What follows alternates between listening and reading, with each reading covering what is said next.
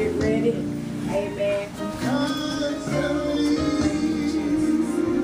Those that desire prayer, amen. May the church agree with you. Amen. Now we come, amen. Amen. Thank you. I love it. Father, I thank you. God, I thank you for the honor and the privilege to even pray for her. Because God, that I have an opportunity to minister, to be a priest over her.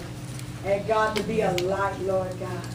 And Lord God, I thank you, Father, for her heart desire and purpose that you have restored upon her. Because God, she got a purpose and she got a destiny. And Lord God, yes, God, you're going to use her mighty and you're going to use her quickly. Because God, yes, you're going to take the young to show the old. And I thank you, Lord, God, that you are getting her ready, equipping her for the work that you have purpose in her heart. And Lord, as she grows to know what it is, Lord God, she will walk that in. And no man can stop her progress. Just like you did with Jesus, do it with Christy. And I thank you, Father, for her growth in the Holy Ghost. And we give you praise. And I cover her by the blood, that no weapon formed against her shall prosper.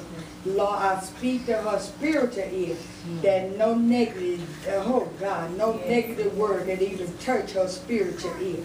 And no, everybody see that no man can tear her confidence down in you. And I thank you for it being done now, through the blood of Jesus. And I give you praise and glory in Jesus' name. Amen.